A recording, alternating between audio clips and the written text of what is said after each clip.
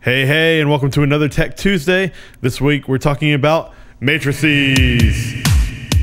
Hey, what do you say? Yes, it's that time again. It's Tech Tuesday. So a quick explanation of what a matrix is. It's just another way of affecting your sound between your input and your output. So instead of going straight from your in straight to your left to right fader to your outs, it's just another port in between. So let's take a quick look. I've made a little flow chart for us here. So we've got our input, so our microphone, our guitar, our pastor's mic, so on and so forth, in a very typical kind of simple, analog or digital, it doesn't matter, system. It would be going from your input to a single left-right fader, and then if you follow this along, it's going to go to a stereo, in this case, left and right output, and that's it. It's very simple, which is fine, but once you start getting into a more complicated system, then you're going to need a little bit more control to make sure that what's happening with these isn't going to be an issue with your other outputs. So in this case, a very typical setup for me is to have a main left and right output. So those are our speakers that are producing our highs, a subs output for our low end, a lobby feed for a parent's room or out in the lobby where maybe you have TV set up. Again, the same level and tone isn't going to work for your main left and right the same as your lobby feed necessarily. And then finally, we've got our stream feeds. This is anything that you're sending to like a camera or like a live podcast or Ustream or anything like that. And then on some consoles, you're going to have a USB recording. That's not technically a matrix, but it is something that's, again, coming off the left and right fader. So anything you do to this left-right fader will affect all these things. So that's why this is an important episode. So this week we're going to look at how you can set up matrices on a X32 or M32 console. The reason why I picked these is because they are very cheap and easy to use. A lot of churches have them now, and I think we can probably make them sound a bit better. So let's take a look at how to do that. So again, looking at our chart over here, excuse me. So we've got our inputs on the left, and then on our X32 we've got our inputs on the left, and then we've got our outputs over on the right.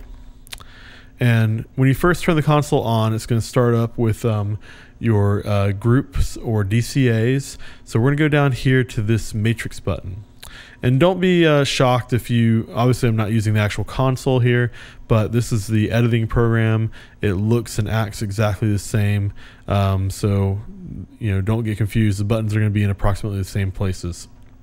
So what's happening here is the left to right feed, I've got set to unity, so it's not boosting or cutting the signal.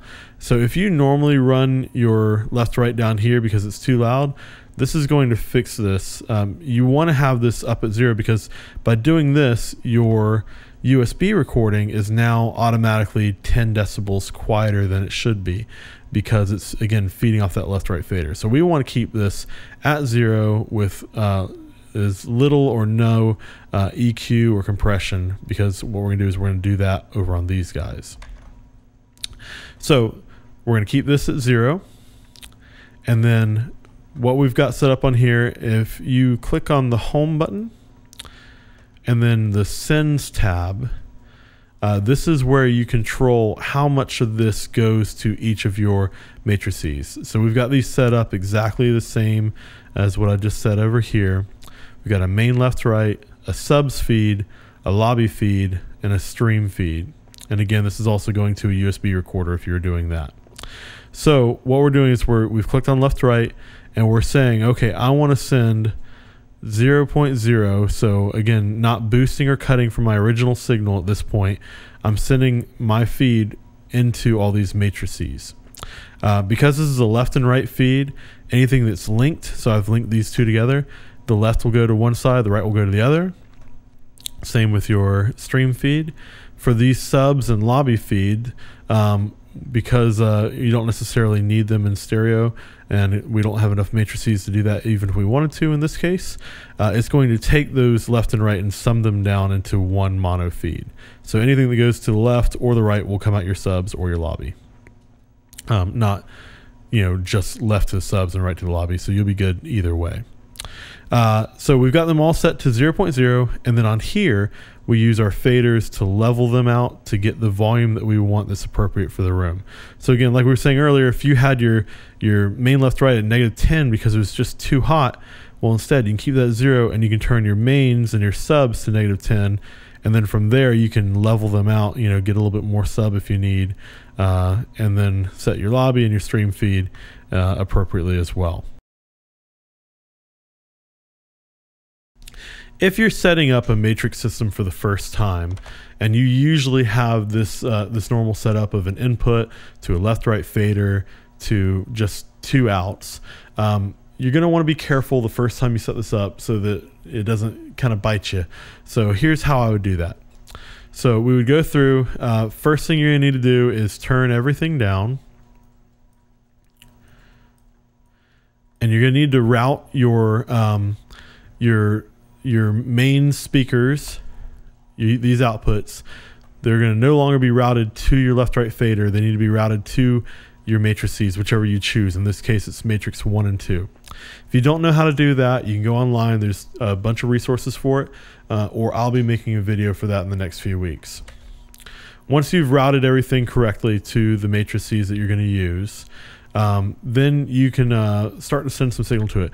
But first, what we're going to do, if you don't already have this built in, we're going to put a crossover on your mains and your subs. So you can click on your main left and right. I'm assuming you guys have a concept of how to do this, but in this case, I'm going to put a low cut on my mains, and this is just for example, but I've set it to 105 hertz. And then over on the subs, I've done the exact opposite. I've got a high cut going down to the same frequency, so 105 hertz, so that only highs are coming out on my mains and only lows are coming out of my subs. You don't have to do this from the start, but with the lobby feed, you're probably going to want to do something similar, cutting out some of the low end. Your stream feed, you'll probably keep fairly flat, but you might want to have some compression on that. And you're definitely going to want to have some compression on your lobby feed. But again, you're going to play with that later on. If you don't remember how compression works or haven't watched that episode yet, please go check out part 1 and part 2, especially part 1 of the basics of compression, because you're going to want to use that to keep that lobby feed from being out of control. So right now we're just going to focus on our mains. So we've got our left-right at 0.0. We've got all of our faders down. We're going to play some sort of iPod or CD player, computer, whatever you have that's going to give you a good sound of an album that you've heard before and you know well. It's my cat playing around. And it's important that you have everything flat to start, minus those crossover settings that we did. So I've got my iPod. There's no EQ, there's no compression. I've got my left-right. Again, there's no EQ, there's no compression. My mains left and right only have low cut and high cut on them. Or if you need to, if you already had a good EQ on your main left and right before, you might want to copy that over as you see fit. I'm going to turn my iPod channel up between -10 and -20, somewhere in there. And the reason why I'm not turning it up to 0 is because this is a mastered, hopefully mastered file that you're listening to that's going to be much louder than your normal instruments. So this is going to kind of be closer to the range of a guitar or vocal that you would actually plug in later. Also too, it gives you more headroom to work with later on. So once you've got that going, you should be seeing signal coming in on your left-right, but not hearing it, assuming that you've routed everything correctly. And now you can start to turn up your mains. Again, we got our left-right at 0.0, and now we can take our mains and turn them up, and you should start to hear that coming out of your top speakers. Once you find an appropriate level for that, then you're going to turn the subs up to match however you need to make it sound the way you want. And then you'll do the same with your lobby and your stream feed, whatever sounds right for the room. and you should be good to go. So again, the idea being that you're putting your EQ on your matrices, not on your main left to right. So on your matrices, not your main left to right, and therefore any recordings that you have, so your USB recording, or in this case your stream recording, is not being affected by the EQ that you need to make your room sound good. So let's say that your room is boomy and has too much of like about 200 hertz in it. If you were to EQ that out of your main left right, then that would mean that your USB recording would be hurting in the 200 hertz range because you've cut that out.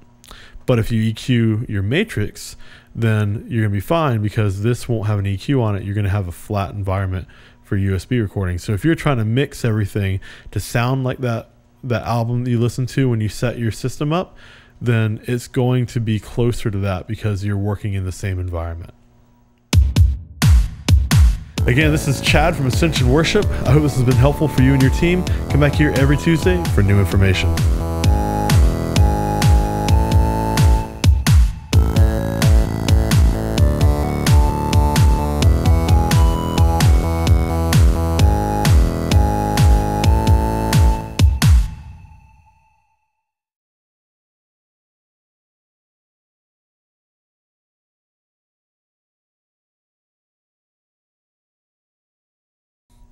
Rawr.